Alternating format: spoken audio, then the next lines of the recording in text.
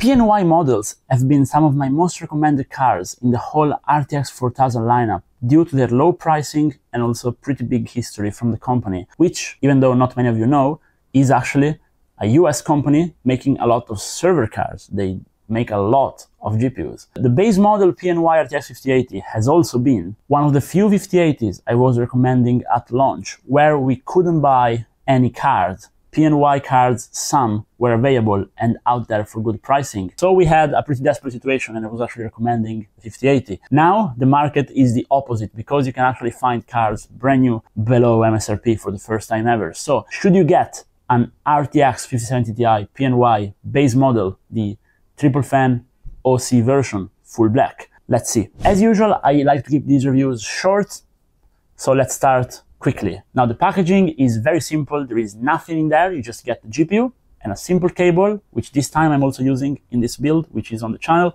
because we ran out of money for an ATX 3.1 PSU, unfortunately. And the card has a few nice peel-offs to do, but nothing crazy. You're not buying this card for the unboxing experience, nor for the box, because the box looks really bad.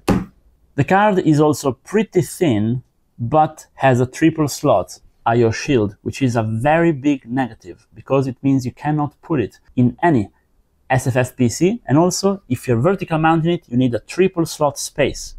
It's a massive issue. I actually wasn't expecting them to do this because all modern cards are cutting into 2 slots, especially because the third slot does nothing, but they do it to have the air come out. And I suppose, yes, with a triple slot you do get a little bit more stability, so it does also make sense in that regard, but this is a big negative from me. Now the card doesn't have RGB, doesn't have a BIOS switch, and it has the usual one HDMI 3 DisplayPort output. It's not very aesthetically pleasing. It is a glossy black, which scratches very easily.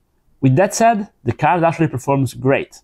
The core is cool, and the memory is too, even though we're dealing with 60 GB of GDDR7 memory cooled by a relatively small heatsink.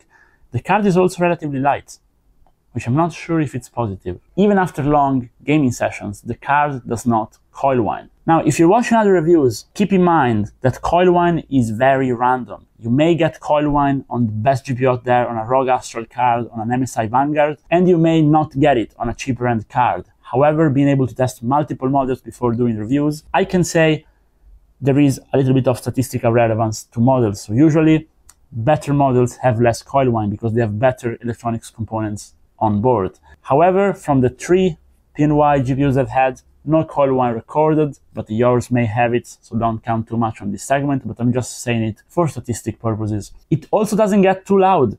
It is a pretty good card, even in an enclosed case, even vertical mounted without bottom intake fans in this height Y70. All in all, here's the verdict. No reason not to buy it, except that it's very boring and has no spice to it. If you're after a very cheap card, which is very well built, which is not going to run too hot, and it's going to do exactly everything you want from 5070 Ti, this is the card for you if you don't care about aesthetics.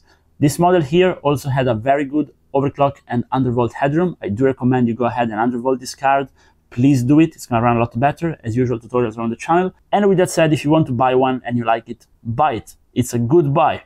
And if you watched the video this far, maybe drop a like and subscribe to help me get more cards. Bye bye.